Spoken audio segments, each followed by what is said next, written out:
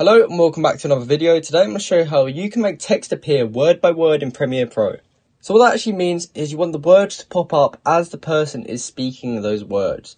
So I've got an intro to one of my videos here where I say hello and welcome back to another video. And we're just going to show you how to make the words pop up as I say that.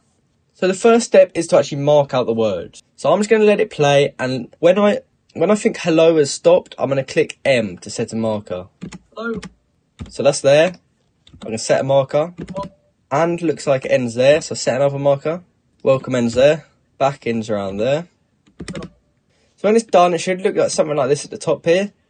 So you basically just separate the sentence into singular words, and this will make it a lot easier for us to do this. So once you've got them keyframes set out, what you want to do is you want to click on a clip, and over here where it says opacity, you want to look for these tools. Now I'm going to choose this one because it's going to be a more complicated shape, but I'm just going to basically outline these words like so. And the only issue is it's just taking out hello, and that's what we wanted to start with. So what we can do here is we can click inverted, and that will basically switch it around. I'd also recommend lowering the feather too, as that can just get in the way. We want to go to the start of our clip, and we want to select mask path. So to start with, you want to come to your first marker that you set, which is the end of hello, which will be the start of and. So what we want to do is we want to set a keyframe there, and we're just going to click the right arrow to go forward one frame, and we just want to click on our mask here, and now we want to edit it, so hello and showing. So when it starts the and, it will then snap into the and. So you basically want to repeat this process for all your words. So this would be the end of the other word, so click keyframe again, and go forward one frame, and then we can just lower this here, and then again, just repeat this process across, and I'll get back to you in a sec once I've finished. So I've got that all keyframe now, and we're just going to replay it and see if it worked.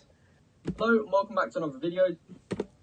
So that's now done, but you may think it comes in too fast. So depending on what sort of effect you wanted to have, you can bring it forward a few frames. So the way to do that would be to highlight it all. So what we can do is we can go forward 3 frames here, and we just want to highlight, and we just want to select all these keyframes, zoom back in, and drag this first keyframe to this point here. Can't actually get it exactly on, but we're just going to do 1 frame before it.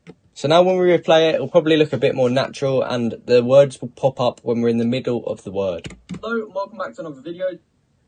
So you can basically just play around with it as you want to get it exactly how you need. And yeah, that is exactly how you make text appear word by word in Premiere Pro. So I hope you found this video helpful. If you did, please comment down below that it helped you out, and like and subscribe for more. Thank you for watching.